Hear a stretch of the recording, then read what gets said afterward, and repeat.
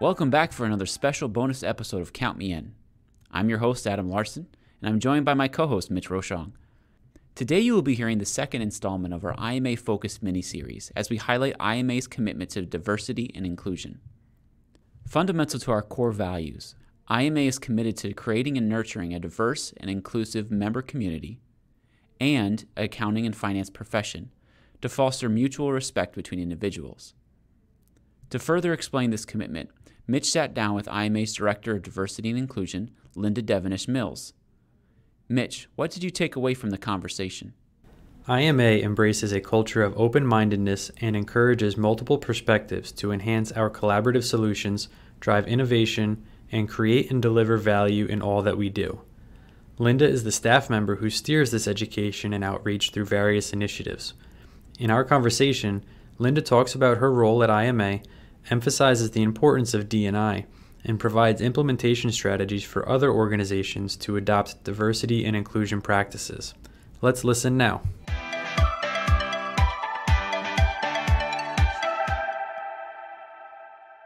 So, the Director of Diversity and Inclusion at IMA, can you please explain to us how your role came about and some of the different initiatives you're working on at IMA?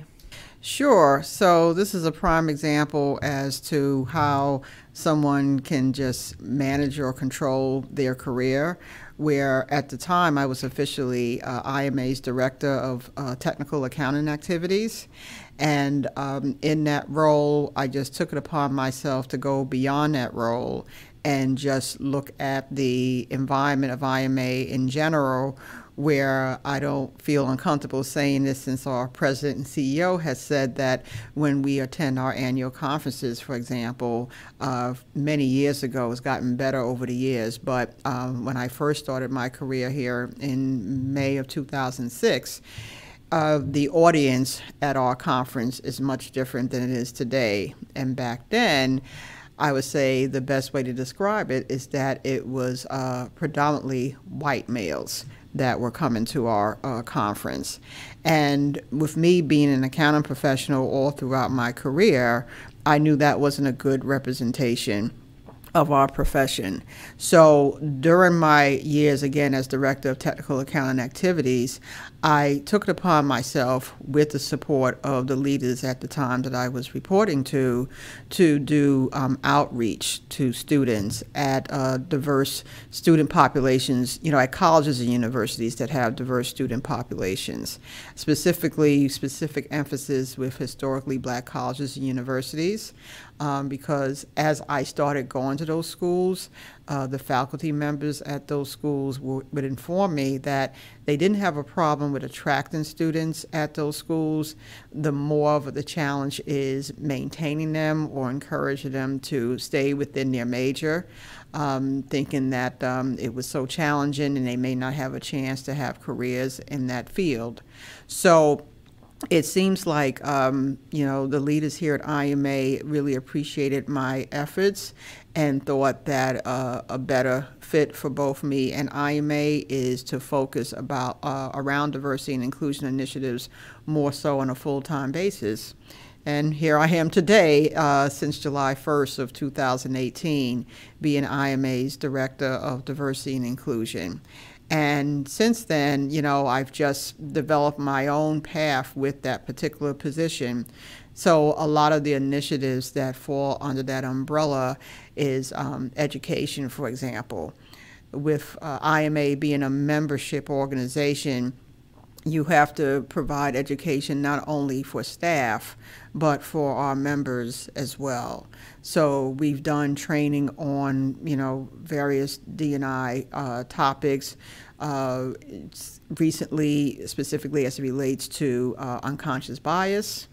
We have a great course under our Leadership Academy catalog called Cultivating a Bias-Free Workplace, and we use that as a product both for staff and members as relates to training in that area. I'm still doing the outreach where I'm going out next week to Savannah, Georgia, to some of the historically black colleges and universities in that area. And other areas is the diversification of a leadership pipeline, both as relates to staff and our volunteers. And then also just best practices, determining what other organizations are doing as it relates to a diversity and inclusion initiative. That's great. Following all these different initiatives and a lot of your personal outreach, what do you think is the true value of diversity and inclusion? Why is this important? Why are you so passionate about accomplishing your own personal goals? Right. So you hit it, very well, or framed the question very well. That this is clearly coming from my own personal passion. What's interesting, and I'm so honored that I'm in this role, because this is like the most exciting role in my career. Despite the fact that I don't consider myself an expert in the area, I'm still going through a learning curve in terms of how this position should play out.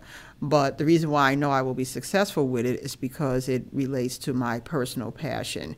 I can, speak to it, very directly, just based on when we talk about unconscious bias or conscious bias. I've experienced it all throughout my career, so I know specifically how to apply it. And how I would like, a workplace to look like as it relates to diversity and inclusion. So in terms of value, what I would suggest to other organizations, or what we have to keep in mind here, is that no successful initiative with diversity is successful if you don't include the component of inclusion.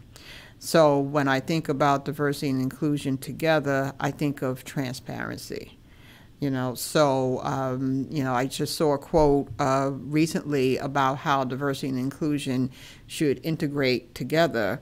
And it said diversity is when you're invited to the party, and inclusion is when you're asked to dance. And I thought that was a great correlation, of the two.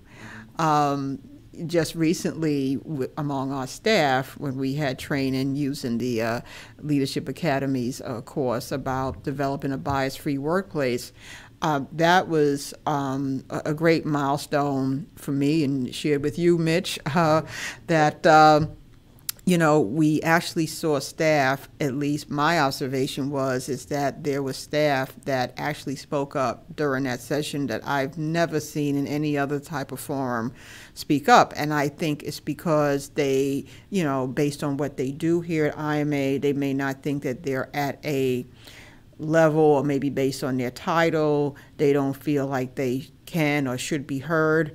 But I was very fascinated that it seems like the walls there was no walls there.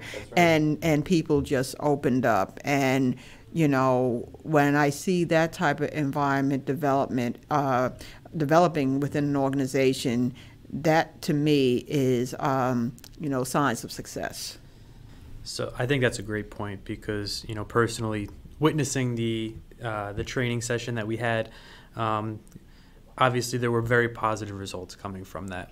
Right. So I'm just curious, as awareness increases in our organization and the other organizations that you reach out to, what kind of positive results have you seen elsewhere, maybe outside of our own building here? Well, actually, I just been appointed to serve on behalf of IMA. The organization is called the American Society of Association Executives, more famously known as ASAE, and they have a National Diversity and Inclusion Committee.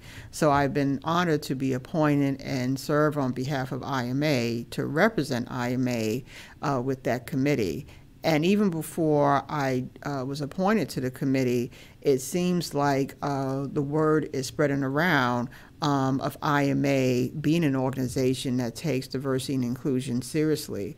So one of the editors of ASAE's newsletter reached out to me and Giuseppe Barone, who's our public relations manager, to write an article about how IMA has benefited from strategic partnerships that ties into our initiative. So we have strategic partnerships with the National Association of Black Accountants, for example. We have a partnership with the Associations of Latino Professionals for America.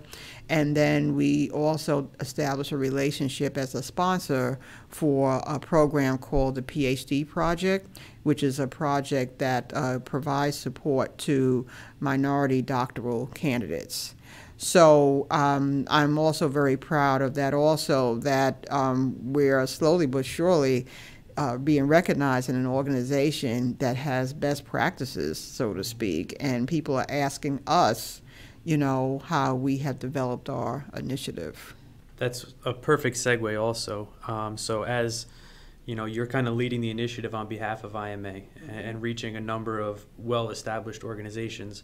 For listeners and other organizations who may not have an affiliation with IMA, what kind of strategies would you recommend for them to implement their own D&I practices? Right. So I think what they have to do is to look at the organization's focus, their strategy. Probably one of the first steps they would have to take is, since most organizations, again, their stakeholders are primarily staff and not so much volunteers. So I would say to take a easier makeup of an organization. Let's take, for example, an organization that just focuses more on staff. One of the first things they may want to do is have like an employee survey and get input from their employees in terms of what diversity and inclusion looks like to them, in terms of what they would be looking for in a workplace, what type of training that they would want to be involved in.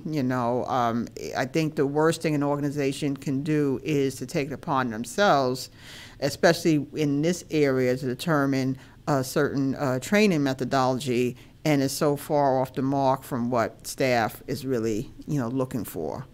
So I would think that would be the first step, because maybe based on the feedback they get from employees, who knows, they may incorporate more events, within an organization that would appeal to employees.